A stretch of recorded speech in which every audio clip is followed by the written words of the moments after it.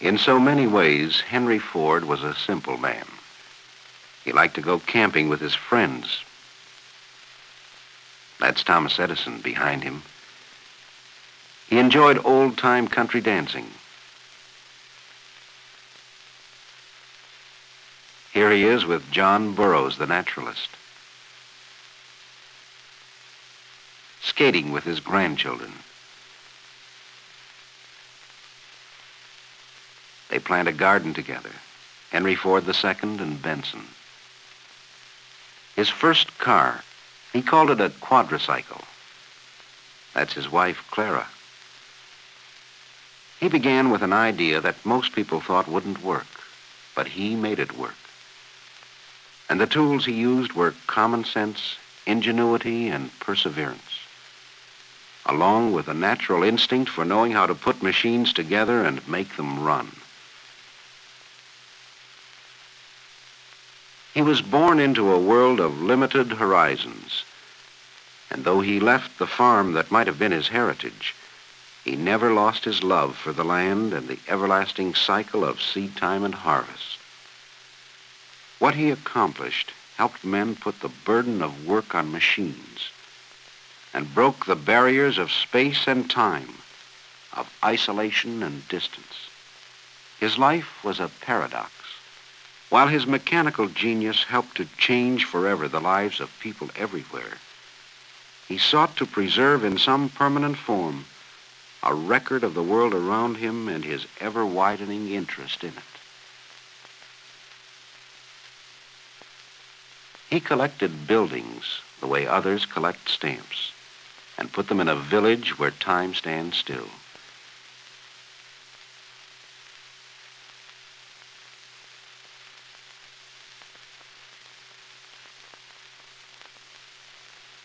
He assembled acres of machines and put them under cover in a vast historical museum. And early, he discovered the astonishing capacity of the motion picture camera to document for all time whatever it saw when the crank was turned. In April 1914, at his Highland Park plant, he organized a motion picture department which through the years produced films that were shown in theaters and schools throughout the country, travelogues, newsreels, and documentaries that touched on nearly every facet of American life.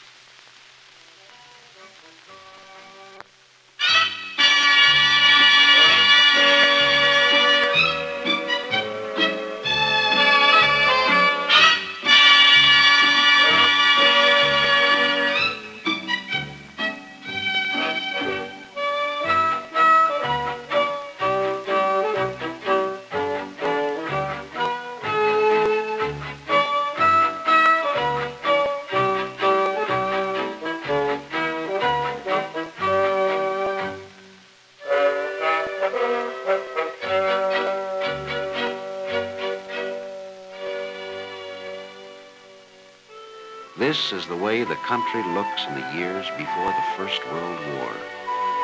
Rich, rolling, but often inaccessible. The man on the farm works as his forefathers have. It's a hard life for man and beast.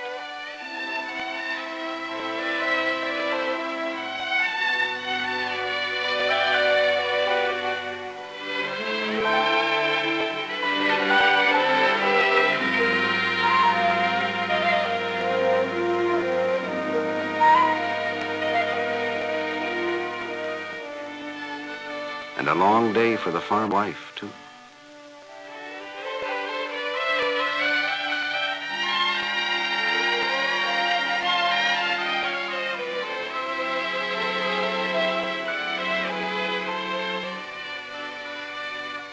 Many a quiet evening at home, because there's no place to go and no light to read by. A man thinks twice before he goes to market on roads like this.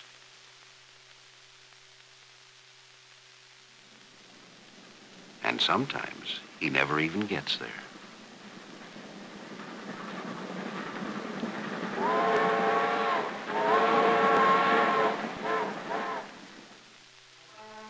It's a long walk to school on a muddy road. More fun to go by sleigh in the winter. During recess, there's time for a snowball fight. Of a climb up the old elm tree, if you've got the spunk for daring deeds like this.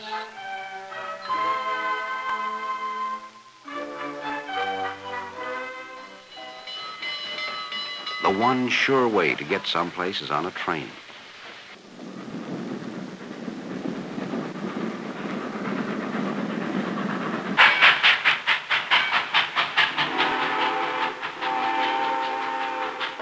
But you can only go where the tracks go.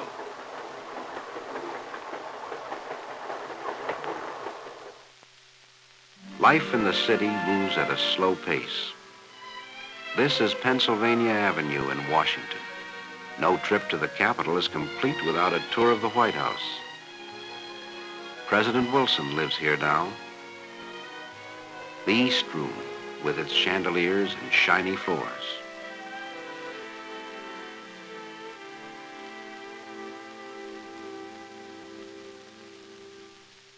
There's more hustle and bustle down at the market, Faneuil Hall in Boston, or in New York City on the Lower East Side.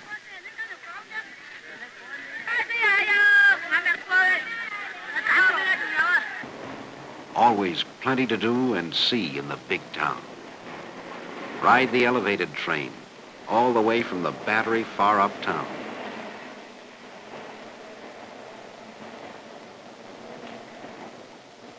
There's the Hippodrome, one of the big theaters in New York. Another way to see the city is a boat ride around Manhattan Island. All aboard. Watch out. Some city slicker may try to sell you the Brooklyn Bridge.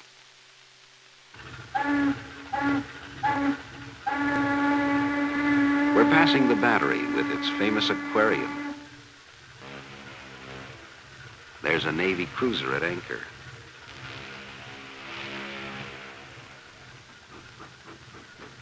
Great ocean liners along the Hudson River. Mighty tall buildings in New York City. The Flatiron Building, shaped like a triangle. And the Woolworth Building, 60 stories high, tallest in the world. Look at that traffic on Fifth Avenue.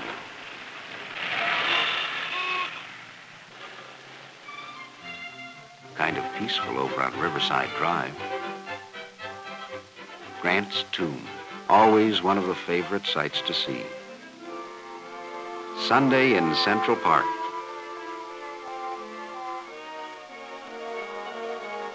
There's no place like it for a leisurely stroll or a boat ride on the lagoon.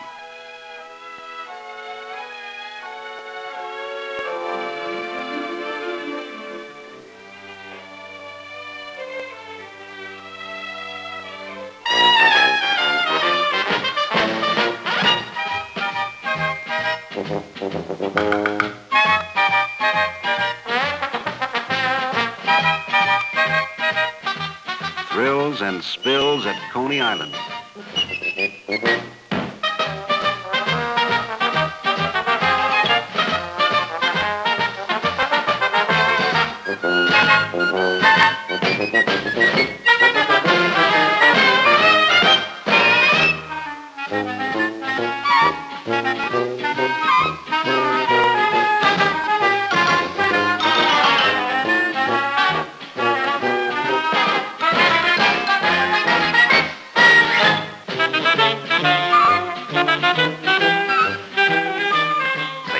Some folks even get wet if the water's warm enough.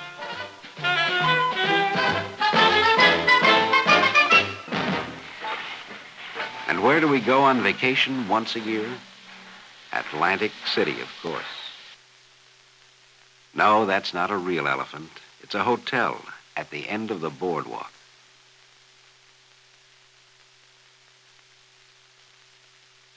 Look, they're waving out the elephant's eye. The Atlantic Ocean, and a few hardy acrobats. Most of the time, we'll stroll along the boardwalk or ride along in the rolling chairs.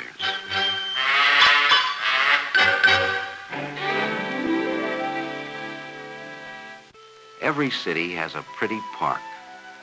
This is Belle Isle near Detroit, with lagoons for a quiet afternoon ride in a canoe, if you don't mind the crowds. Some like to dance, while others gather around the piano to listen. In the winter, the adventurous go ice skating. It's easy if you know how.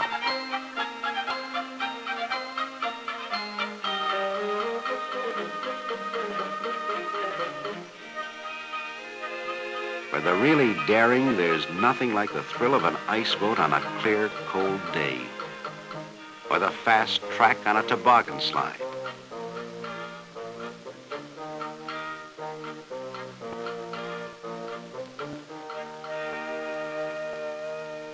And there's plenty of speed at an auto race once they get going.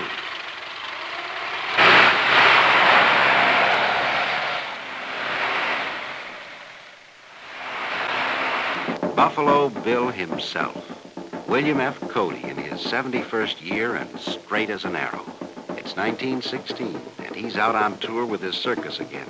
Indian war dances and bucking broncos.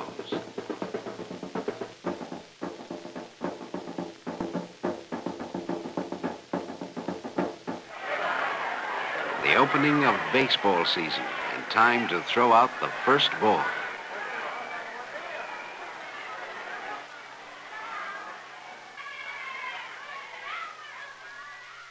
Snapshots of other people we know. John Burroughs, the naturalist, waves to admirers.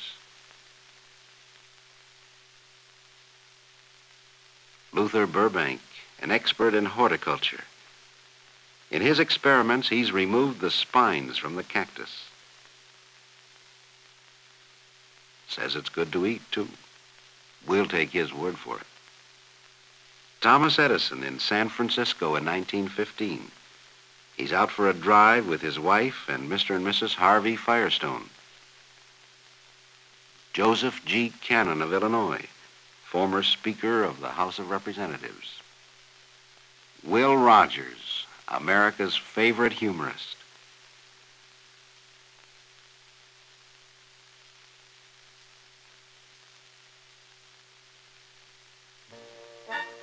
Out west, a few hardy souls visit Glacier National Park. They go for a climb. A little short on equipment, but strong in spirit.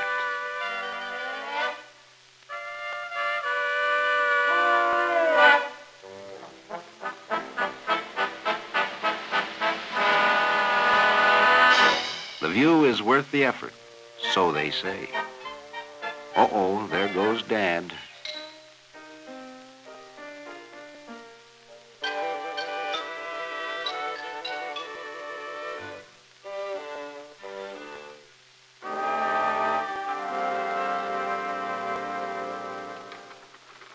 It's not all play.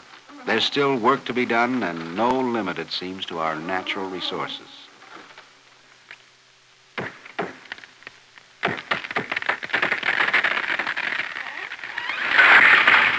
The cameraman can't resist his little joke. You see a lot of women in the factories now. These girls are making footballs.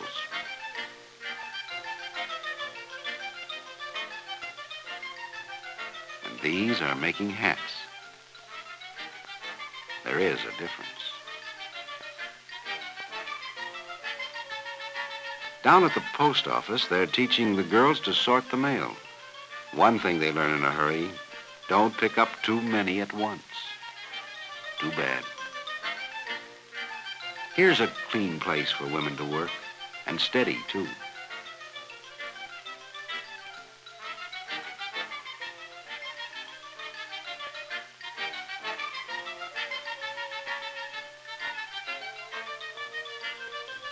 Some men change their collars twice a week. Machines do more and more of the hard work these days. For instance, here's the way they assemble the spokes and make the wheels for the Model T Ford in Highland Park, Michigan.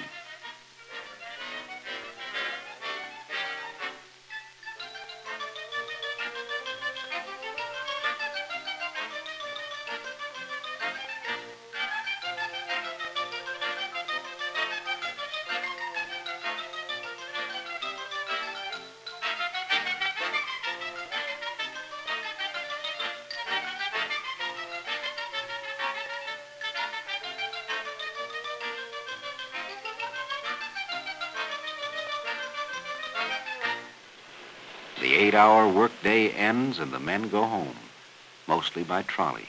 Not many can afford to buy a car of their own yet.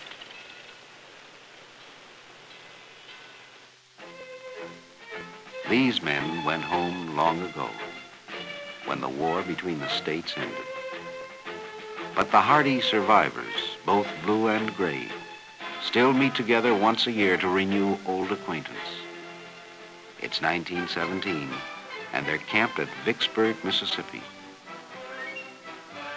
What memories they must have. They have fought their war. While these raw recruits at Camp Custer in Michigan are being trained to fight another war.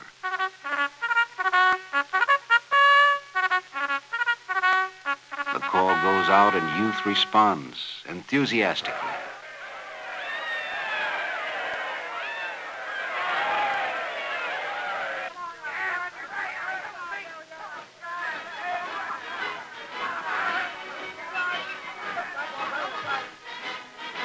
How can they know what lies ahead?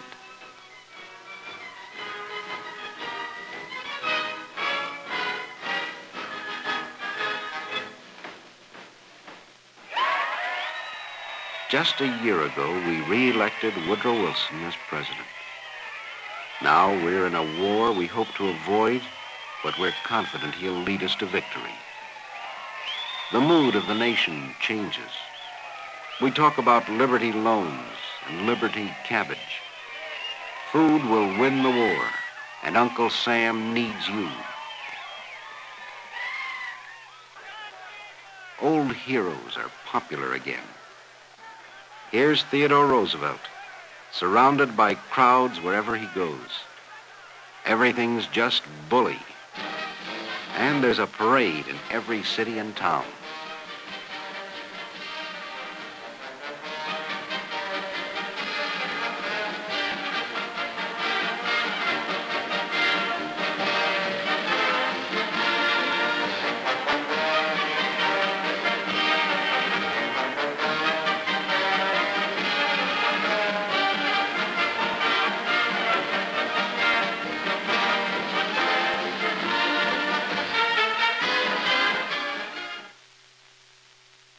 The training is deadly serious now. And we're learning to pronounce names of places we've never heard of before. The Argonne, Belleau Woods, and Chateau Thierry.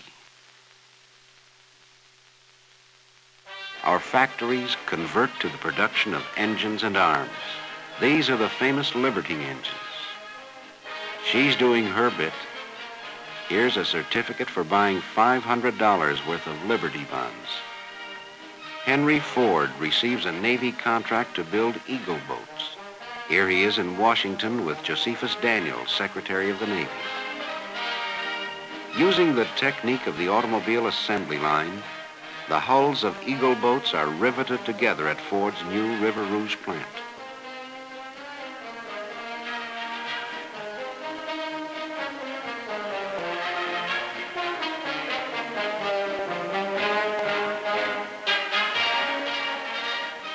The launching of an Eagle boat. Sleek and fast, built for anti-submarine warfare. At Highland Park, Ford experiments with a small tank, powered by 2 Model T engines. Can it cross the trenches? Not every time. Well, back to the drawing board.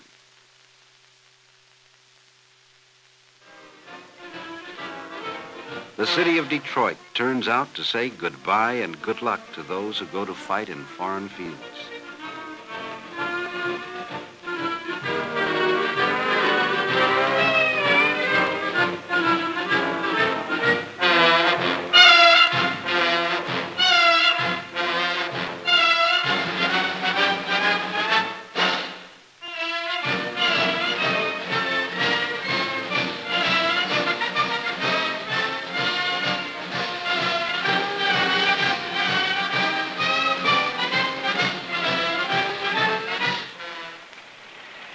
They don't give up on the small tank. Maybe those skids in back will help. going great.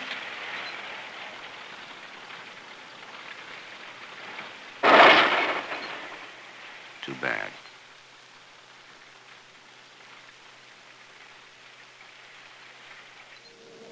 Big Brother shows how it should be done.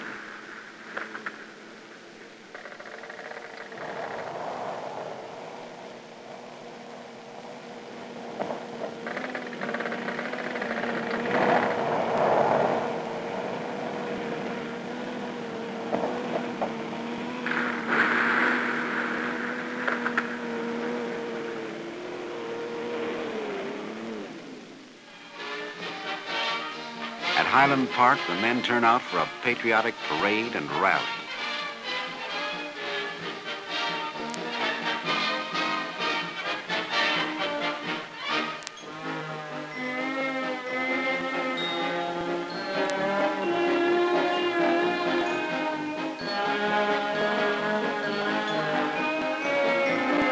Another new weapon in this war. Not very effective as yet, but there's glory for the men who fly them. This is the first model of the Martin bomber.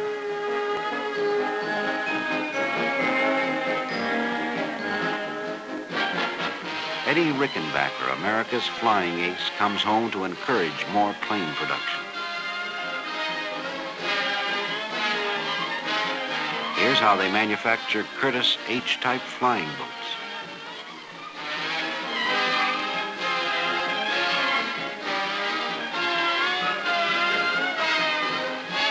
A Liberty engine.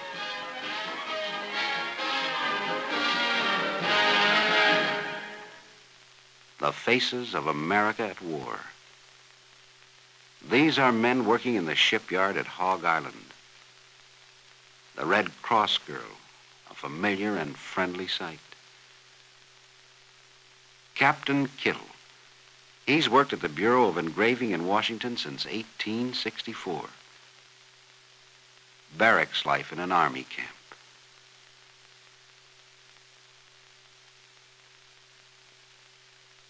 More and more troop trains head for points of embarkation.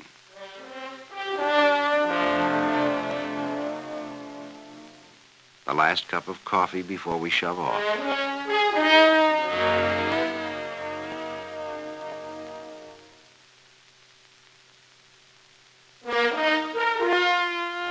A sobering moment. But we won't come back till it's over there.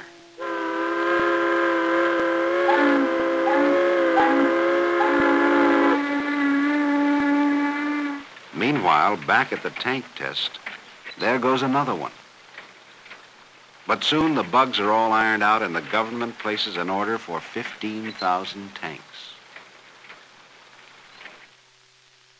Lord Northcliffe in Detroit, sent by King George to arrange for the shipment of Fordson tractors to Great Britain to speed up the production of food. He tries a new Fordson, followed by Henry Ford. Parades and more parades to keep the home fires burning.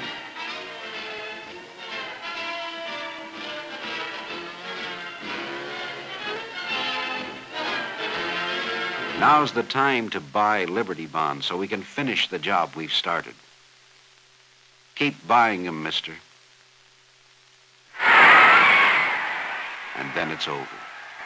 All over. And the world is safe for democracy.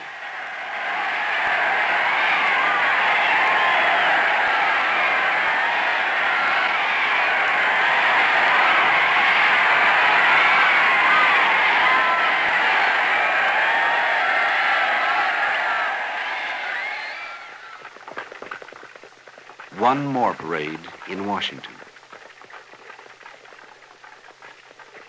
There's President Harding and General Blackjack Pershing. They're marching to Arlington Cemetery to bury the unknown soldier. Lots of changes around the country now. Seems like everyone's on the move. But we've got to do something about those roads.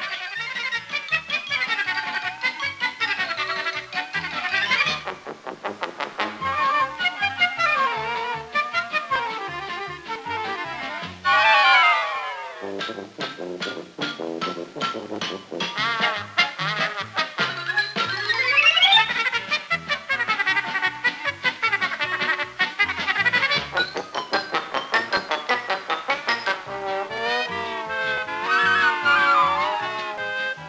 takes forever to cross a river this way.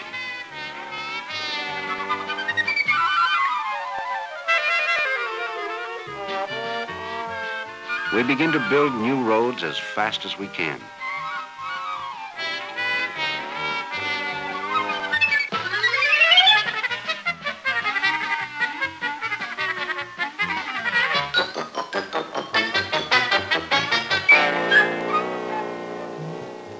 Mighty smooth riding now.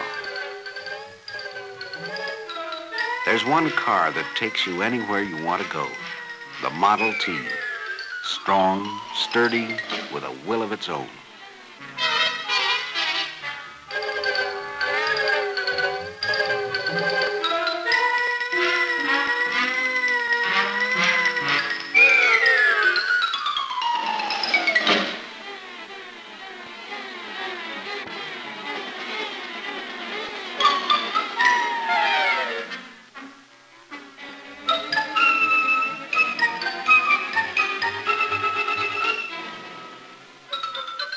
Here's how they put them together at the Highland Park plant.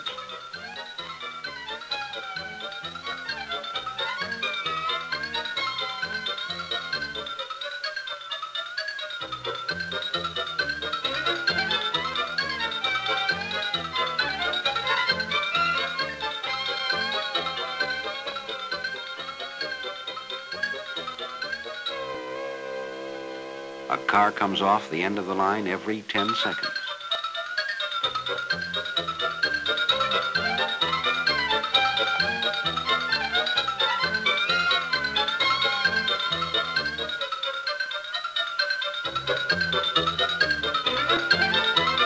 Dealers sell them in just about every town in the land.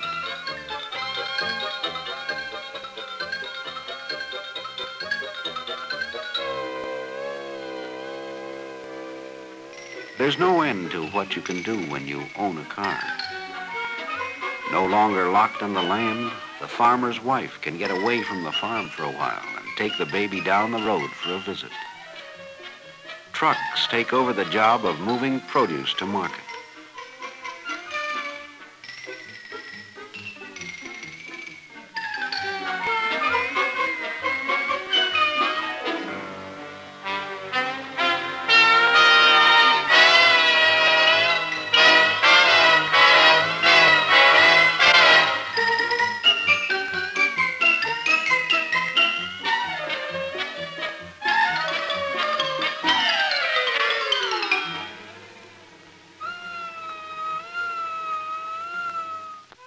The Sunday afternoon drive becomes a national habit. This is the Columbia River Highway out in Oregon, built in 1917.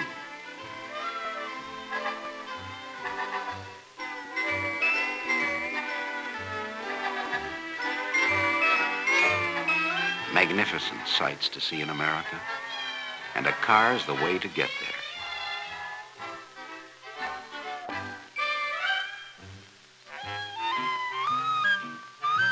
Watch, that bear is hungry.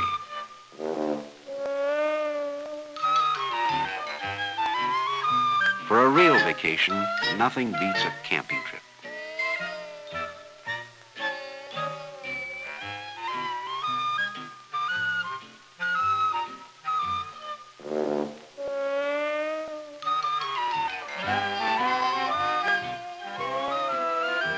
Picnics in the park or alongside the lake.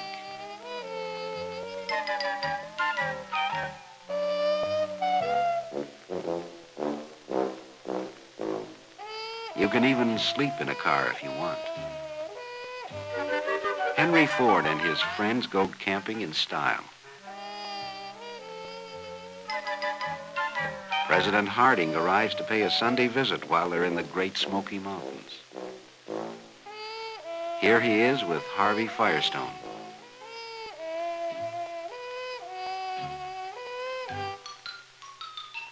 Ford chops wood for exercise.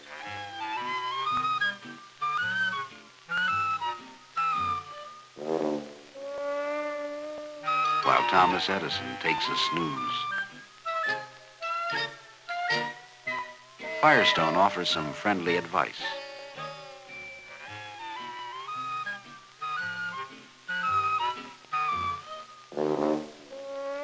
The president takes a turn with the axe. Ford, Edison, and the president read the papers. One way to keep them down on the farm, buy a tractor. They're selling more every year.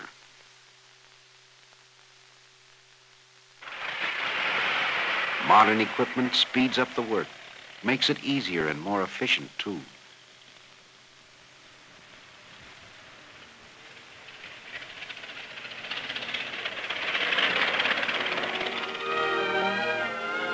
Now electricity does the chores for the farmer's wife.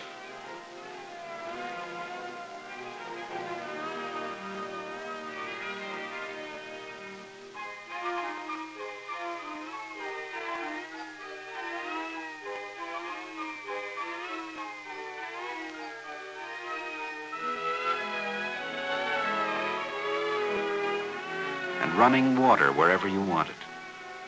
No more trips to the pump. And no more churning for grandmother. There's a growing problem in the cities. What to do about all the traffic. Sometimes it seems to go like this.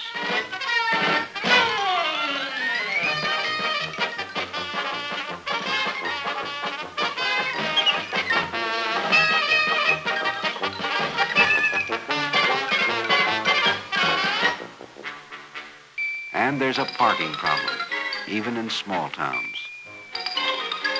The policeman has a new responsibility, directing traffic.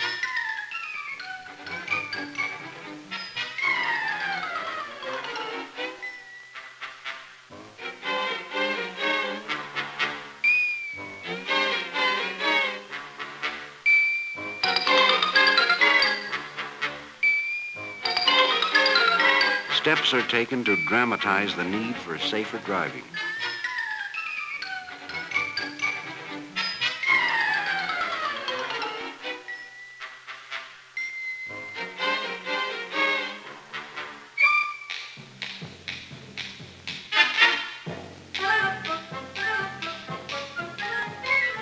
Special motion pictures show what can happen when we're not alert.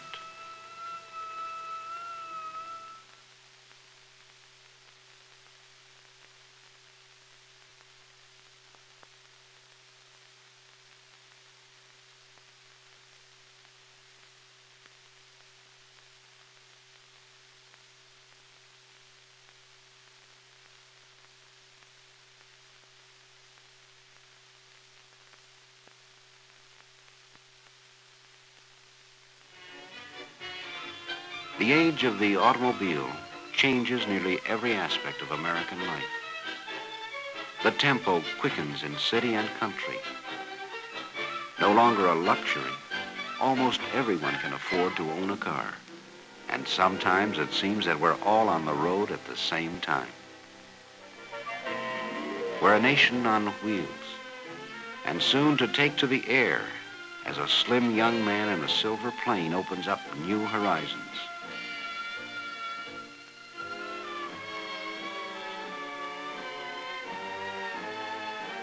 Here he is, Charles A. Lindbergh, landing at the Ford Airport.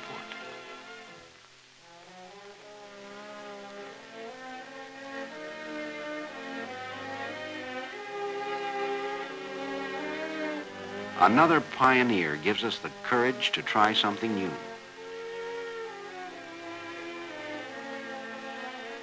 In no time at all, there are scheduled flights to anywhere you want to go.